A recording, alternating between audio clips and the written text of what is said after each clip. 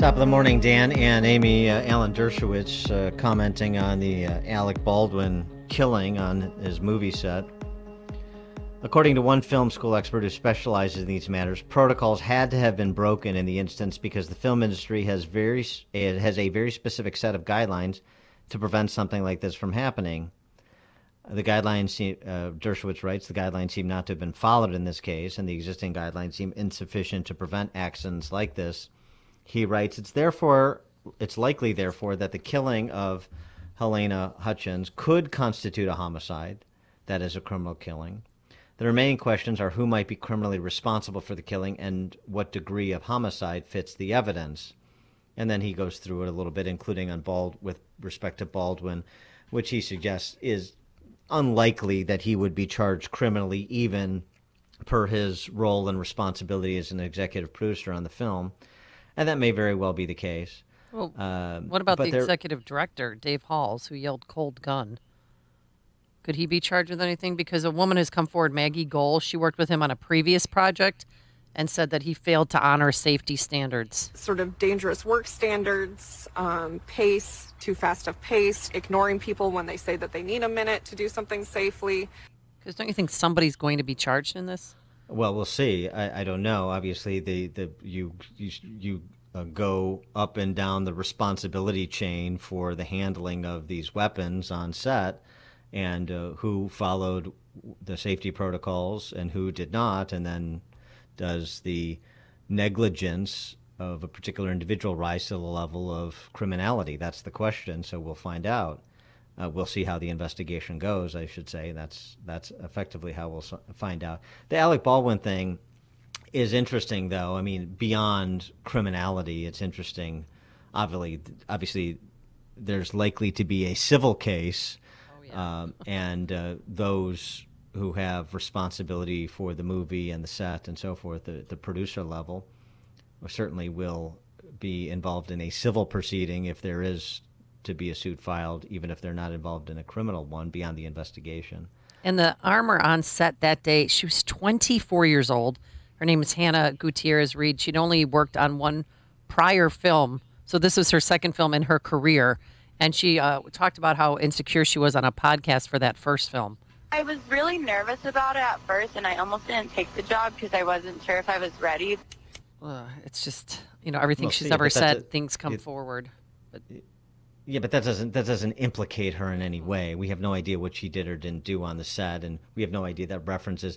I don't know if I'm ready to do my first film. That doesn't mean I'm ready to maintain, actor safety on set. I mean, you can't take comments out of context and start to assign criminal culpability. We don't know who did what yet, and so other than starting, up the decision-making chain and going down, we just don't know. But yeah, there are certainly questions about who knew what when, and this guy Walls, was he reckless or worse? How did I mean, it's simple right. Well, she is too. the armor on set. She is the one.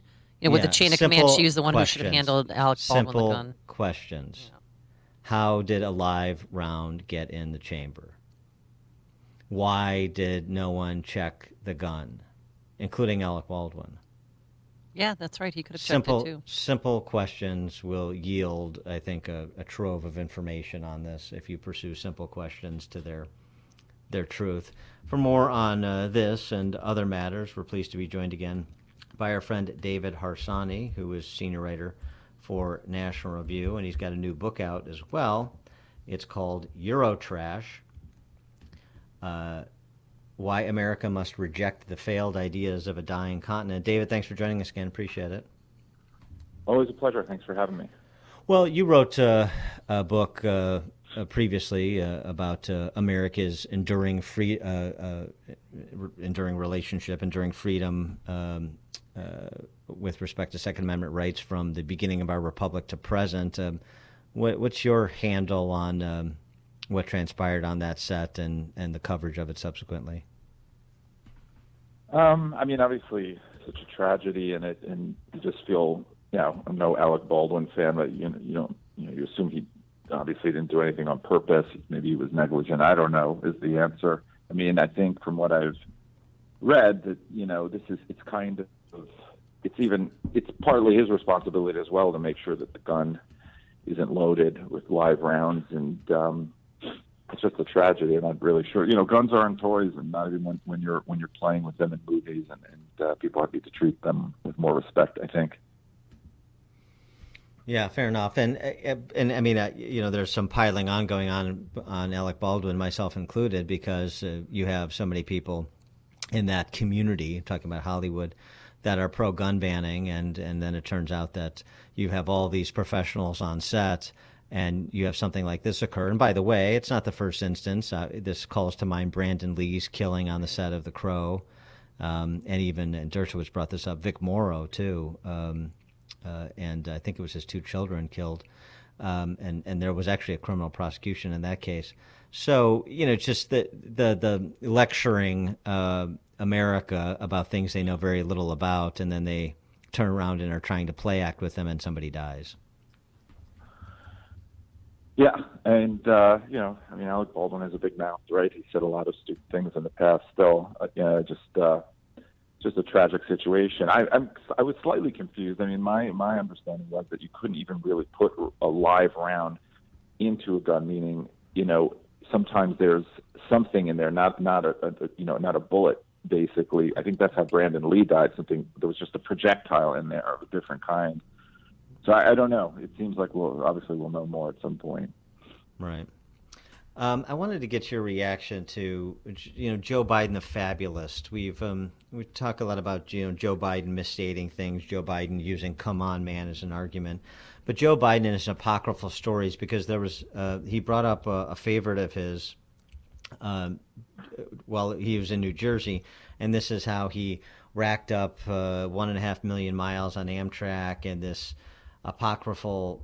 He's not an apocryphal figure in the sense that he existed, but he is in the sense that it's not possible that Joe Biden ever met him, this Amtrak conductor who supposedly came up and congratulated Joe Biden upon his achieving 1.5 million miles of Amtrak travel. This guy named Angelo Negri, who Joe called Angie, of course, because he's colloquial like that, got that common touch.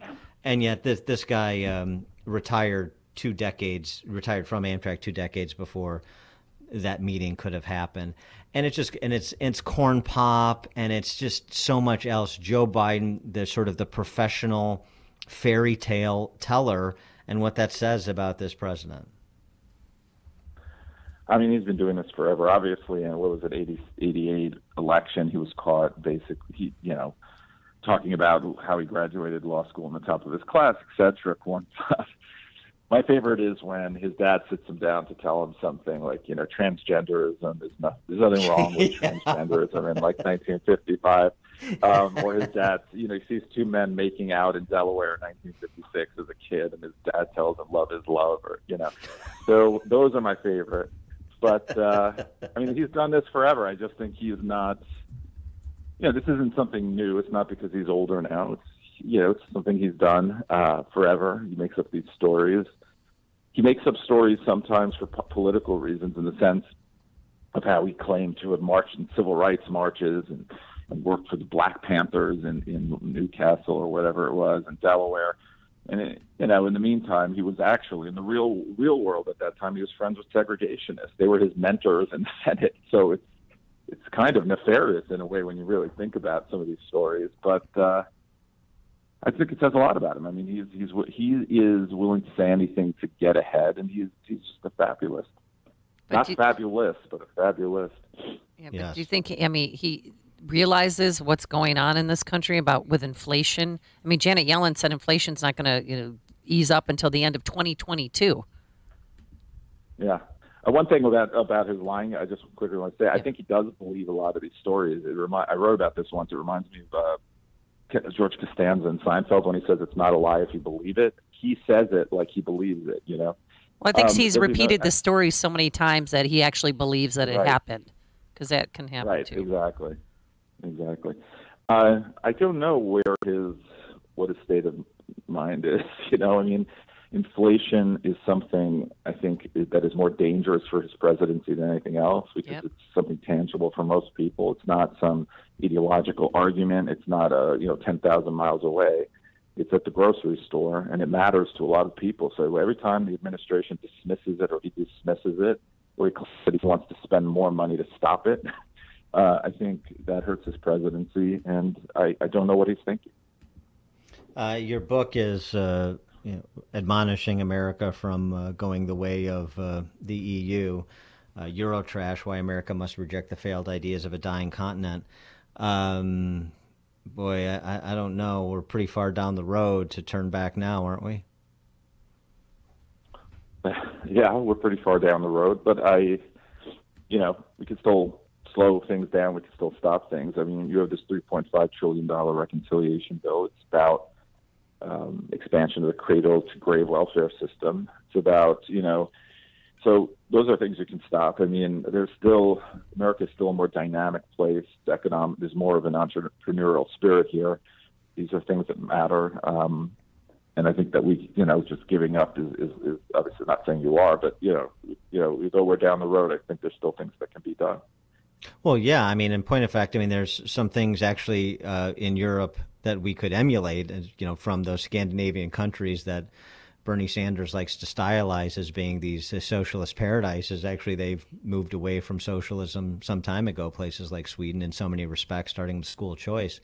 So, there's things that we can point to and say, yeah, if you want to use these countries as an example, we can pick and choose the same way that you do.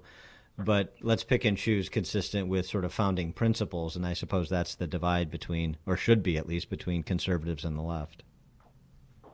Yeah, absolutely. I mean, the idea that we could scale the system that Denmark has here is ridiculous to begin with. But more than that, Bernie wants the rich to pay for everything, but that's not what they do in Scandinavia. In Scandinavia, you have a 60% tax rate off the bat for the middle class, for everyone.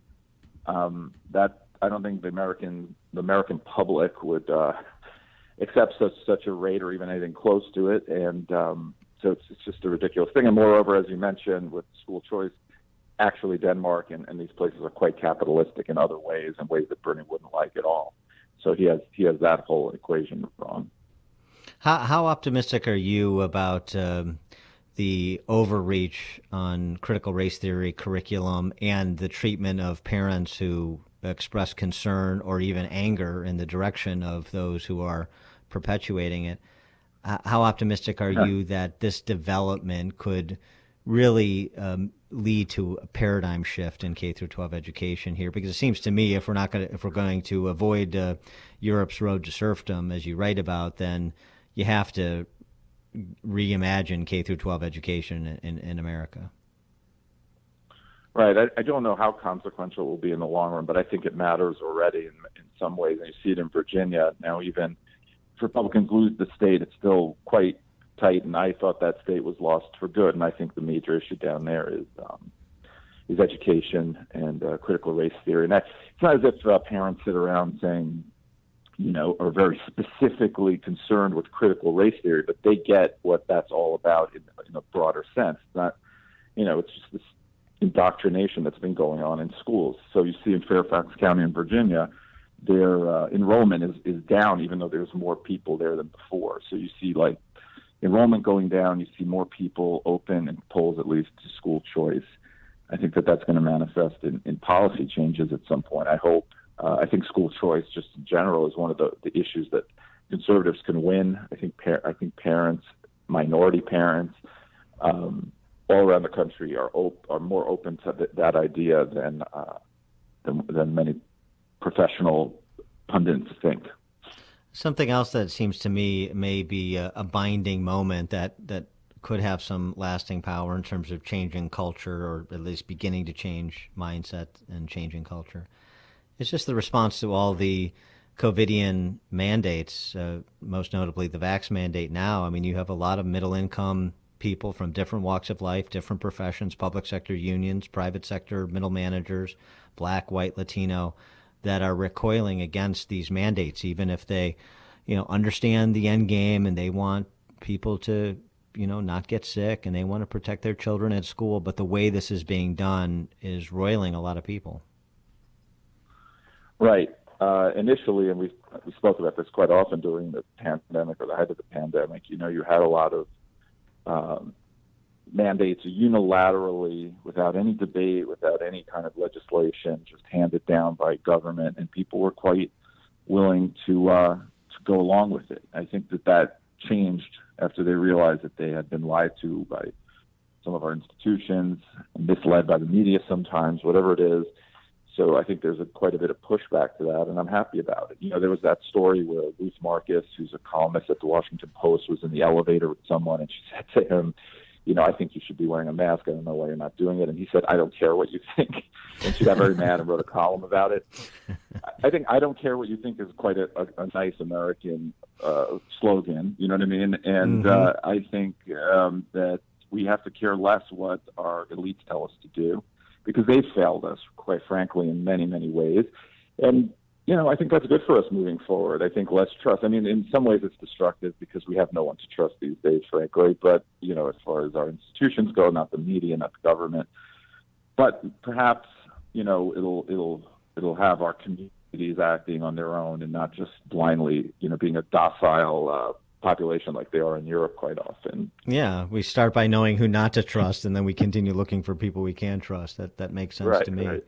David Harsanyi, senior writer for National Review, his new book out today, so pick it up, Eurotrash, Why America Must Reject the Failed Ideas of a Dying Continent. David, thanks for joining us. Good luck with the book. Thanks so much. Thanks for having me. Thank you, and he joined us on our turnkey.pro answer line. You're listening to Chicago's Morning Answer with Dan Proft and Amy Jacobson on AM 560.